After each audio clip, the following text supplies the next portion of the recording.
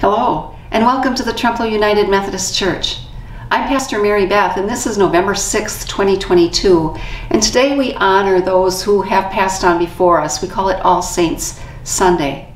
And we're going to begin today with reading the Beatitudes, and we find these in the 5th chapter of the Gospel of Matthew. So hear these words. When Jesus saw the crowds, he went up the mountain, and after he sat down, his disciples came to him.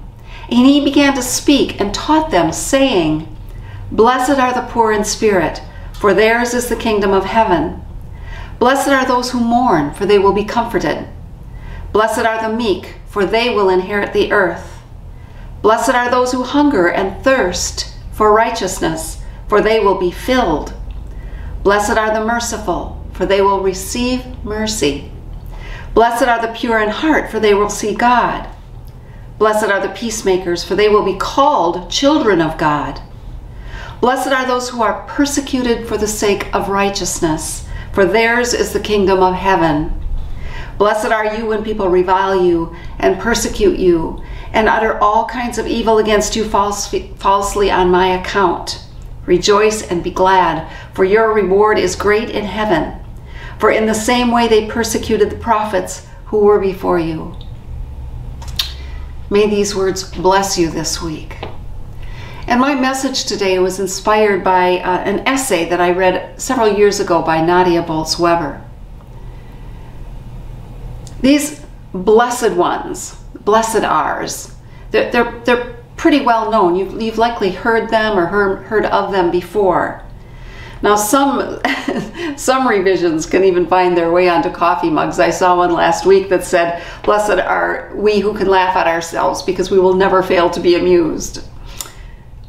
Now even though they may be familiar, the Beatitudes can be kind of confusing.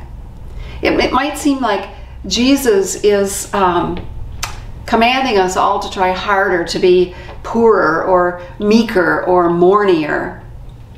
But what if the Beatitudes aren't a list about ways that we can try to be more blessed? What if, rather than listing off the qualities that we need to grow in ourselves, Jesus is actually blessing people, especially people who never seem to receive blessings otherwise? What if Jesus knows that we all fit in here somewhere? And Jesus wants us to know that we aren't left unblessed no matter what. I'll show you what I mean. Blessed are the poor in spirit, for theirs is the kingdom of heaven.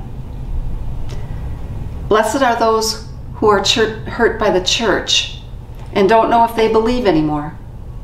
Blessed are the spiritually starving who only want to sense God's blessing. Blessed are they for whom nothing is working. Blessed are the poor in spirit. You are sacred and blessed by Jesus. Blessed are those who mourn, for they will be comforted. Blessed are those who have buried enough loved ones that know that pain is the price of love. Blessed are the parents of the miscarried. Blessed are the ones who know that they can't fall apart because they're the glue that's holding the family together. Blessed are those who still aren't over it yet. Blessed are those who mourn. You are sacred and blessed by Jesus. Blessed are the meek, for they will inherit the earth. Blessed are those who seem to be invisible. Blessed are the middle school kids who sit alone in the lunchroom. Blessed are the sex workers and the crowded immigrants and the night shift nursing assistants. Blessed are the parts of ourselves that don't make eye contact with a world that awards winners. Blessed are the closeted, the unemployed, and the depressed. Blessed are the meek. You are sacred and blessed by Jesus. Blessed are those who hunger and thirst for righteousness, for they will be filled. Blessed are the wrongly accused, the first to be accused, and the socially abused, for they are who Jesus spent his time with. Blessed are the ones without lobbyists or advocates or hope. Blessed are the foster kids and the super kids and the special ed kids and every other kid who just wants to feel safe and loved and who rarely does. Blessed are those who hunger and thirst for righteousness. You are sacred and blessed by Jesus. Blessed are the merciful, for they will receive mercy. Blessed are the overwhelmed social workers and teachers and volunteers. Blessed are the kids brave enough to step between bully and victim. Blessed are those who use Facebook for unity and kindness. Blessed are those who have experienced enough shame and pain and freedom and joy that there is no longer anyone undeserving of grace in their heart and mind. Blessed are those who have forgiven each of us when we don't deserve it. Blessed are the merciful. You are sacred and blessed by Jesus. Blessed are the pure in heart, the peacemakers, the persecuted, for they will be called children of God. Blessed are the Down syndrome children whose expressions of love are total. Blessed are those who risk financial success to represent the underserved in court. Blessed are those who give up grudges and jealousies and old arguments for the sake of harmony. Blessed are those who are not yet free or accepted or welcomed. You are sacred and blessed by Jesus. And blessed is the Lord Jesus Christ for coming to us as a powerless flesh and blood newborn. Blessed is the Lord Jesus Christ because in this way he blessed our own bodies, no matter what we think of them.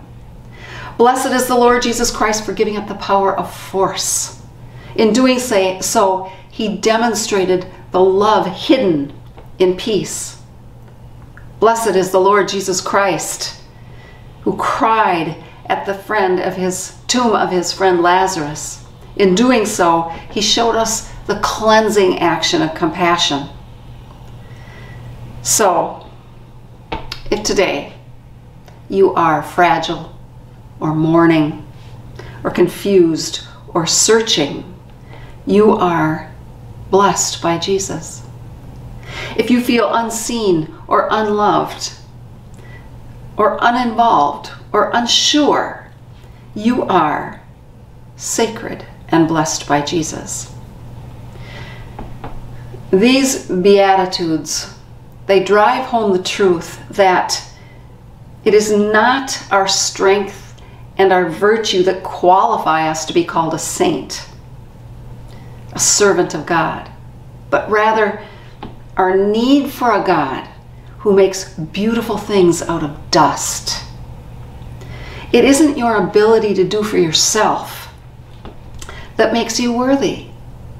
What makes you worthy is a God who considers you perfect and sacred and blessed. Amen.